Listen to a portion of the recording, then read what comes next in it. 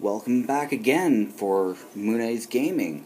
I'm your host, Mune, and today I'm actually going to be reviewing over a deck that I personally made for the Weiss Schwarz card game. It's a really great game. It's from Japan, and it started back in 2009, if I remember correctly. Maybe even 2008. It's been a while. I was first introduced to the game when I found it online back in 2010. It was a wonderful time because the Disgaea English trial deck was released by Nippon Ichi Software, and I bought it up. I also bought a few other things at the time. I was really excited about the game, and I completely had supported it for a number of years here in the U.S., and I really wanted it to be spread, and it didn't really start picking up until they started releasing more stuff in English, which kind of surprised me. But those sets that started coming out were like Madoka Magica, Fate Zero. I'm trying to remember the other set. I don't even remember. Dang, it's been a while. But they didn't really release any booster boxes or booster packs or anything like that, which really killed its ability to function for a good while. And then they started releasing more and more and more, and finally starting to pick up a lot of momentum in the last 2 years, which I'm really excited about. As you can kind of see up here, I do have a few things that are Japanese in nature, but you will notice that I do have right here the Fate Zero English Edition box. I really love that set, but nothing has really come of it. I got rid of all of the cards except for my foil that I pulled, which was really awesome, but that's not what I'm talking about today. Today I'm actually going to talk about a set that came out a little bit later than that, and I felt there was a lot of potential in it. I've not been keeping up with it, unfortunately, mainly because of financial reasons, and also because I cannot find anybody to really play against in my area. That is the downside of playing this game in the Midwest. Unfortunately, I'm also in the process of getting ready to move here in the next 2 months, and I'm still going to be doing what I always do and going to Anime Iowa again this year. Haven't decided if I actually want to run tournaments again. I did in the years past, and people tended to love them, but the major problem was that there were very few people who wanted to play the game. I think I ran tournaments, we had 6 or 7 people. It was the biggest turnout I've ever had. And I really wanted it to be a little bit more fun. But to the important things. Okay. I'm going to go ahead and go over to the deck, which is a Sword Art Online deck. I used only volumes 1 and 2, and the trial deck. I think for this deck in particular, I decided to cut all of the trial deck stuff out because I wanted to do mono color, and I'm playing mono red. As you can about imagine, mono red is very powerful in Weiss Schwarz, especially in Sword Art Online. But I don't play the meta. That is the biggest problem that people see with this. They're like, oh, if you're playing the meta, you have to run the level 1 counter card of Asuna. You have to run Silica. You need to run all these important cards. They're essential. I don't, and I do pretty well. I ran a version of this deck which was blue-red during the World Grand Prix about a year and a half ago, and I would have gotten second place except for that I labeled my deck list a little bit by not putting in quantities for 2 cards. So my loss. I ended up getting third place. It kind of sucked, but that's what happens when you don't do that right. So without further ado, I'm just going to go ahead and start with our Climaxes and work our ways up to level 3. So, like I said, no, I'm not really playing with Silica, so you can about imagine the only other red character in Weiss Schwarz, for Sword Art Online, and that is Lisbeth, or Rika Shinozaki. So, our first card is back to her cheerful self.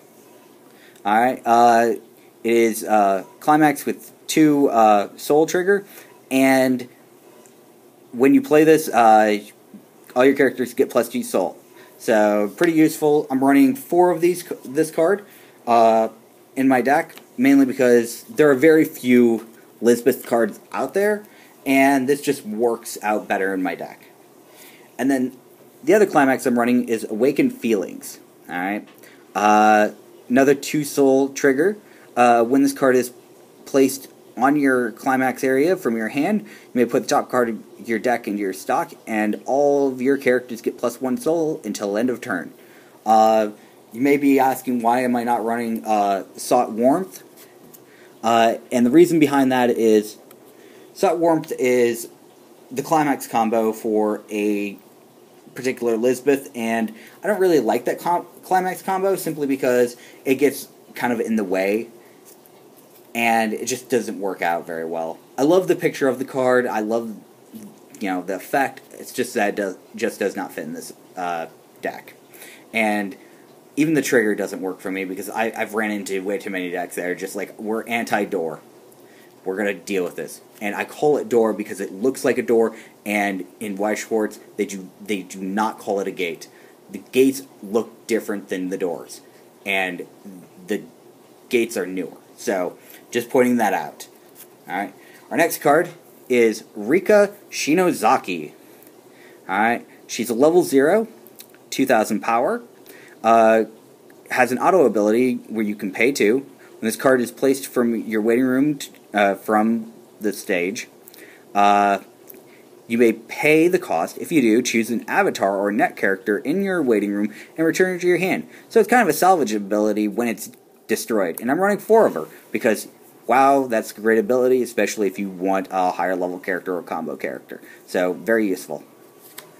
Or even just trying to get bodies on the field. And you have an abundance of stock. Alright, our next level 0 is Realization of Love Lisbeth. She is 2,500 power. When this card attacks, if the card back to her Cheerful self is in your climax area, put the top 3 cards of your deck into your waiting room. If all of those cards are avatar or net characters, choose a character in your waiting room and return it to your hand. So like Rika Shinozaki, she brings back characters, but at a cost. And you have to mill the top part of your deck to make it work.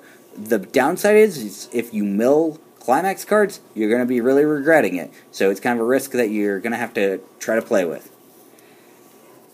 Our next level 0 is Lisbeth's Material Gathering Adventure. It is a 3,000 power vanilla. Vanilla just basically means no abilities, and I love this quote on this card, huh, as being, huh, for vanilla, because a lot of people don't know what that actually means. It's kind of funny. But if you're new to the game, then vanilla just means no abilities. If you're familiar, you're probably familiar with the term. Alright, awesome. So, next card, Lisbeth the Blacksmith. 500 power, has a constant assist. All the characters in front of this card get plus 500 power. And then has an auto ability to go ahead and rest this character.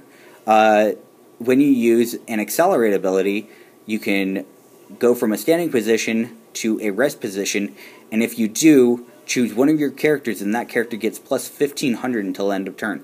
Really useful with the level 0 rare, which I no longer have, but it does wonders. You could really pump a character really quick to overcome just about anything with that. Accelerate basically means you take the top card of your deck and put it into your clock as an ability, but this card does not have accelerate itself, so yeah, it just kind of goes with that. Alright, next I'm going to go to the level 1s.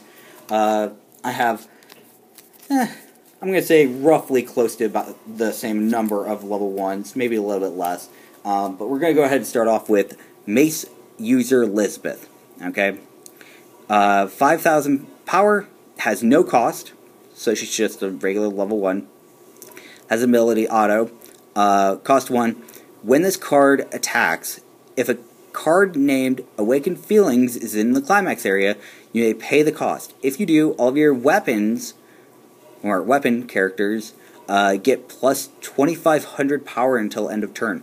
This is really great, especially if you're having trouble getting over opponents.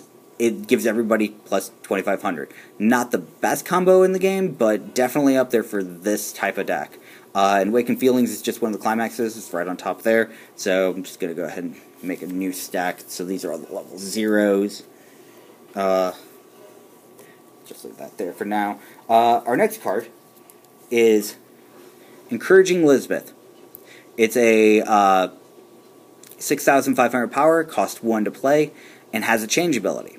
So you can pay 2. Put a card from your hand into your waiting room and put this card into your waiting room. At the beginning of your climax phase, you may pay this cost. If you do, choose a card named Lisbeth's Positive Smile in your waiting room and put it in on the same stage position that this card was on. I'm running 4 of her simply because it's really useful to do it. I'll show you what card it changes into in a little bit.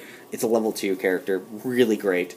And then my last level 1 is a level 1, 1 cost. It's Lisbeth Being Mean.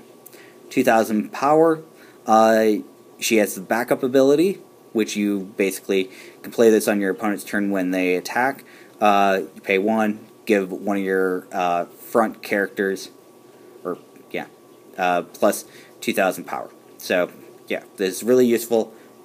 Great for dealing with those pesky, overpowering decks on their turn. So we're going to go ahead and go to the level 2s. I have quite a few here, and some of them are really weird.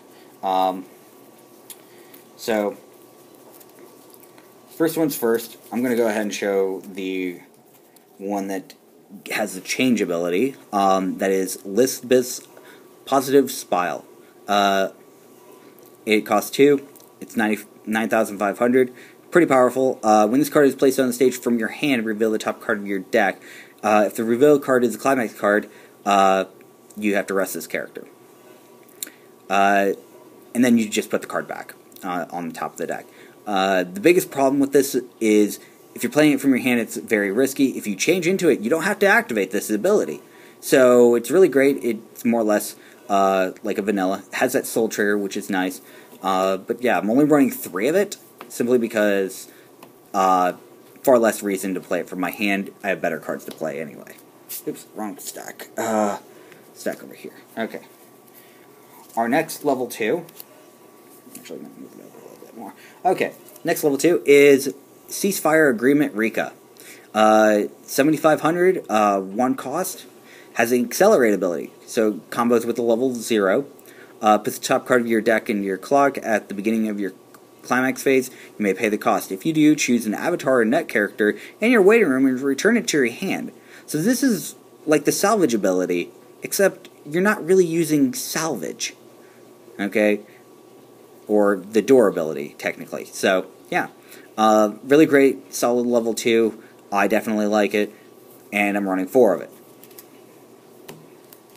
Our next level 2 is a Lisbeth Gentle Warmth. Cost you 9,000 vanilla. I'm running 3 of her because she's kind of fun to use. But that's the end of her. She's really great, but we're going to go ahead and jump to the last level 2 I have in the deck, which is Lisbeth's Determined Confession. 4,000 power, 1 cost, has an assist. All characters in front of this one get plus X power. X is equal to the 500 multiplied by that character's level. So if she were in the front row, she'd be getting an extra 1,000 power. If one of her was behind her. But unfortunately, I'm only running 1 of her. So if it was behind a level 3, they'd get plus 1,500, which is also really great. Then she has an auto ability that costs 2. When this card is placed on the stage from your hand, you may pay the cost. If you do, choose a character in your waiting room and return it to your hand. So another salvage-like ability without actually being salvage, which is really strange, but really great. I really like this card, and I know they have signed ones out there. I just haven't got my hands onto them. I wouldn't mind them, but hey, beggars can't be choosers, right? So, anyway, moving on. Level 3. Okay, Lisbeth, at this point, as far as I know, only has 1 level 3, which is Lisbeth's Shining Smile. Alright, it's 10,000 power, cost 2, it's a level 3. Ooh, sorry. First auto ability. When this card is placed on the stage from your hand, look at the top card of your deck and put it on the top of your deck or into your waiting room. Great if you see a character card on the top of your deck and you really don't want it. Alright. Bad if you are planning on waiting it out and if there's like a climax on top. And you're just like, well, whatever. Alright, next one, auto ability is when this card is placed on the stage from your hand, this card gets plus X power until end of turn, where X is equal to 500, multiply the number of avatar and net characters that you have. So, potentially up to, you know, another 2,500. Alright, and then the last auto ability costs 1. During your turn, when this card's battled opponent becomes reversed, you may pay the cost. If you do, choose one of your opponent's level 2 or lower characters on the center stage and put it on the top of your opponent's deck. More or less ensuring that you hit a character rather than a climax. Really great for that last endgame stuff. Alright, so that's my level 3s. I'm running 3 of them. Might be a little bit crazy, but I don't think running more than 3 of any card, any more than like 4 of a level 3 is a really wise choice.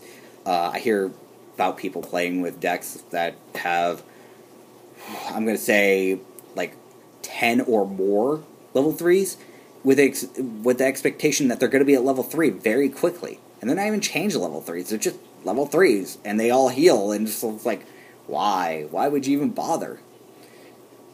At that point, I'd be like, just shake your head. You know, you have a better chance of running lower level cards and winning than running higher level cards. Truth be told, it doesn't even matter if they stay on the field. If you're suiciding in and you're dealing damage, that is fine. You know, and that is the biggest strategy that there is. If you're aggressive in the way you play, you will most guaranteedly win, which is really scary.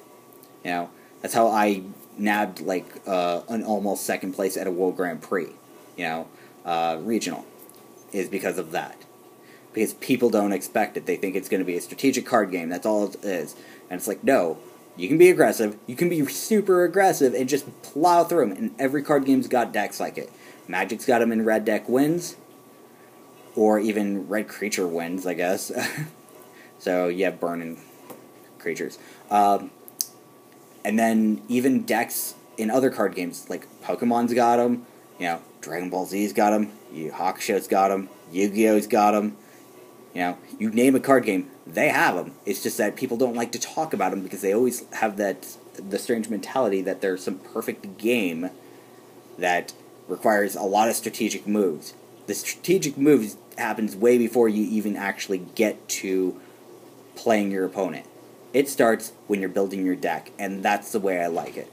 And the trick with building a deck is you always build it the way you want, and don't be ashamed to play the way you want.